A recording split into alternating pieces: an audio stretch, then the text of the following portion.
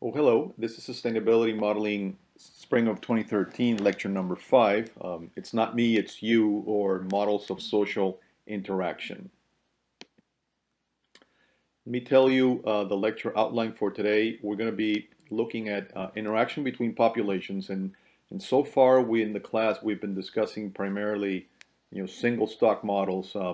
This lecture we're going to introduce a number of multiple stock models and see how these different populations interact. We're going to be doing a little bit of math for that purpose, and we'll be introducing that as well. And we're going to be looking at a first type of interaction, which is referred to as the predator-prey models. We're going to be looking at a simple example in predator-prey. We're going to be doing an advanced version of a predator-prey model. We're going to be looking at the interaction between population and catastrophes and how how a catastrophe affects population at a given point in time and see how that changes the dynamics of the system. And then we're going to talk about another type of interaction between populations, which is epidemics and how epidemics, move over time. I think the first thing I'll say of interaction between populations that in terms of when we speak about populations, plural, those could be different species. Could be different cohorts or simply subgroups. We're going to be doing this in the most general of senses.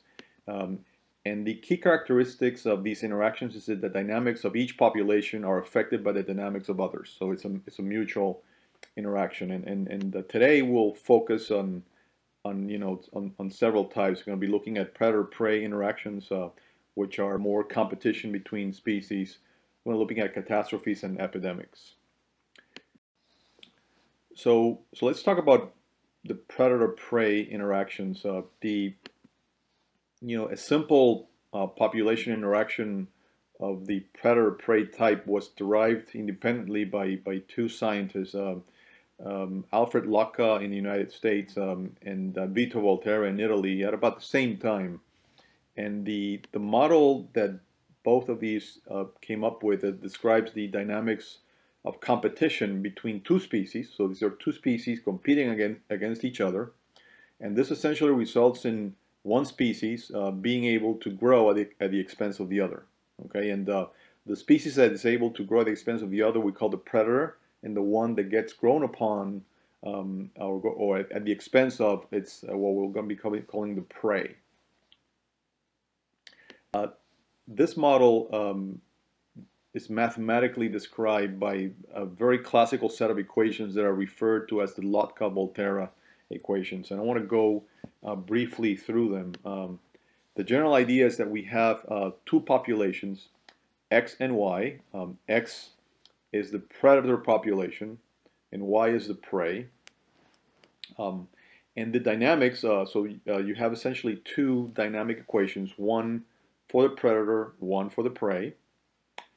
And each of these dynamic equations has a plus and a minus term. The plus term, as we've seen before, is denoted to describe population growth, and the negative term is population decay. So in the case of the predator, the growth of the predator, it's driven by the availability of the predator and the prey, meaning basically that the more population of predator there is, the faster they grow, but also the predator needs the availability of the prey to grow. So therefore you have these what we refer to these second order dynamics driven by this rate coefficient A. And we're going to be seeing a model of this later in this lecture, and we'll see what the numbers are.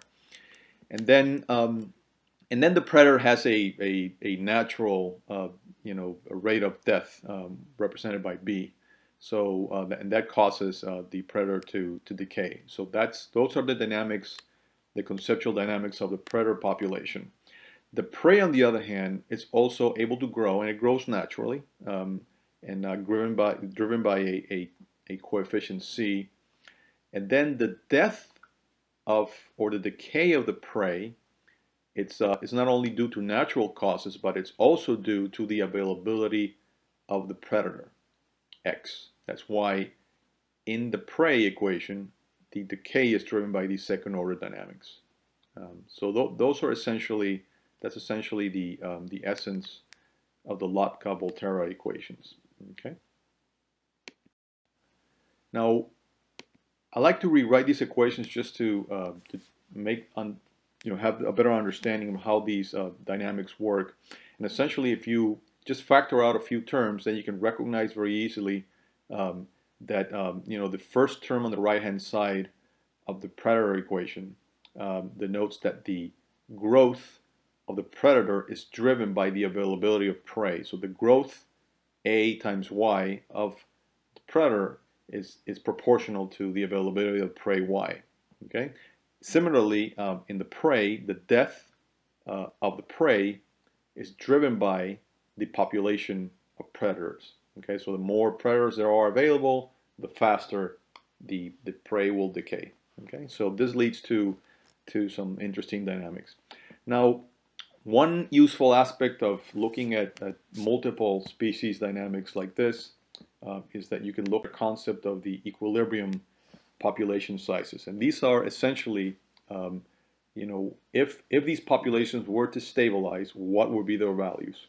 And that they're found simply by setting the equations to 0. So basically, they don't change over time, and you can just set the right-hand sides of both equations to 0, and this allows you to calculate two values of equilibrium populations. One for the prey, y sub e, which is found as the rate b divided by the rate a, and another equilibrium population for the predator, x sub e, which is found by the ratio of constant c divided by constant d. Okay, that's some very simple, just setting to 0 the right-hand sides of the equations and solving for the population sizes. We can do a simple calculation, and let's imagine that we have a we're going to be working on this model later on in this class. Let's imagine that we have two species, foxes and rabbits, and given with these parameters, parameters A, B, C, and D, and notice the units of the parameters. A and D, which are the growth of the predator and the death of the prey, are second order units, so they have they depend on the other predator. And then B and C, which are the death rate of the predator and the growth rate of the prey, are independent, and they just have units of time. And let's imagine that we have an initial population of 100 predators, foxes, and 1,000 rabbits of prey. So let's just do that, and you can actually do a calculation, and if you do that, you can come up with equilibrium populations of, in this case, 667 rabbits and 150 foxes. So these are, if the system were to stabilize, these would be the the values of coexistence of foxes and rabbits given these dynamics. Okay. Now, I'm going to fast forward. I'm going to show you some Vensim results. We're going to come back and run the Vensim model specifically for this case, but I didn't want to show you how the outcome looks like, and it's interesting that when you plot the predator and prey populations in a plot like this, you're going to see that they actually both have oscillations, and that's interesting. So the populations don't really stabilize, and this is interesting because in the population models that we discussed last lecture, where we had the carrying capacity and these concepts, essentially in all scenarios, what we saw is that the populations tended to stabilize after a while. Here, we're looking at over 1,000 years, and populations are oscillating all the time. So they go up and down.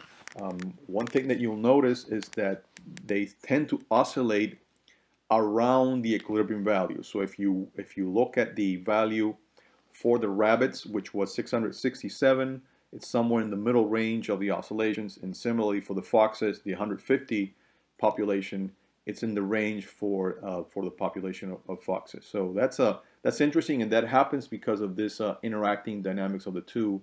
Is that you're actually not able, populations don't really stabilize, but they actually oscillate over time. So if we can summarize this with a few remarks, first, there is an oscillatory behavior in both populations, and these oscillations are around these equilibrium population values.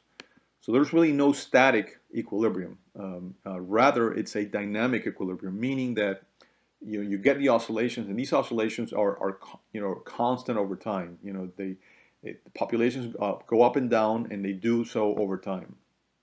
And it's interesting because this well-established classical result matches observations in many natural scenarios, and particularly when you have pure competition. And if you look at the large ecological reserves, in South Africa or the Southern Africa, part of Africa in particular, you see that the populations of several species tend to go through these oscillations. They grow and they die, and then they grow again and die again over multiple years. When they're not intervened. So, and remember that these very simple Lotka-Volterra equations do not consider any type of intervention. No sequestering one species for food or for agriculture or anything like that. So these are really it's pure competition between two species. Okay. So we're going to be looking at this model in a lot more detail, and we're going to be looking at two versions of predator-prey models, one which is the simple case, and then we're going to be making it a little bit more complex. So that's going to be part. I'll take you through part of today's lecture. The next the next type of interaction that we're going to be see later on in the modeling is epidemics, and epidemics are interesting, and some of the dynamics are similar to this predator-prey. The model that's used, there are a number of them, but there's a classical SIR model, SIR, for susceptible, infected, recovered model. And I want to basically flash a little bit the math here and just walk you a little bit through the equations, because we're going to be coming back to this specific example with the Benson model. But essentially, you have three state variables, or three control variables, which are the susceptible population, the infected population, and the recovered or recuperated population. Each of them has again a positive negative dynamic. So the positive means population is growing, and so in the case of the susceptibles, susceptibles grow as a fraction of the recovered, which means that some population that recovers from the illness can become susceptible again. Okay, and some models have this term, some don't, and I wanted to show you this one. The susceptibles decrease because of the possibility of getting infected. Okay, so once they become infected, they're no longer susceptible; they become infected population. The infected individuals grow at the expense of the susceptibles, but they can recover. Okay, so there is an ability to be recovered, and that's a negative term in the infected equation. Okay, once an infected becomes recovered, it's part of the recovery pool, the recovered pool. And the recovered pool grows according to the dynamics of the infected. Okay, the recovered grow at the expense of the infected. So that's sort of the dynamic that's captured there. And and similarly to the predator-prey model, you have some alpha, beta, and gamma coefficients that are used to describe the rate of exposition to the epidemic, the rate of infection, the actually catching the disease, and the rate of recovery, getting out of the disease. Okay. We're going to move on, and to the next part of the lecture, which is to look at the events and models. And we're going to be looking at 4 events and models that are here. The predator-prey, and each of these models has its link, so you can actually look at the video. So I'm going to be stitching all of this together in a single video lecture, but you can actually look at the individual videos for each of these cases in YouTube, and also, of course, if you want to view them offline, the videos will also be on Dropbox. So we'll be looking at the predator-prey, simple, the advanced, the catastrophe, which I haven't really talked about because the math, it's as you will see, it's a little bit of a combination of the other 2 and the epidemics, which we just explained. So that's going to take us through the next to the next part of the lecture, and so we'll lead with that.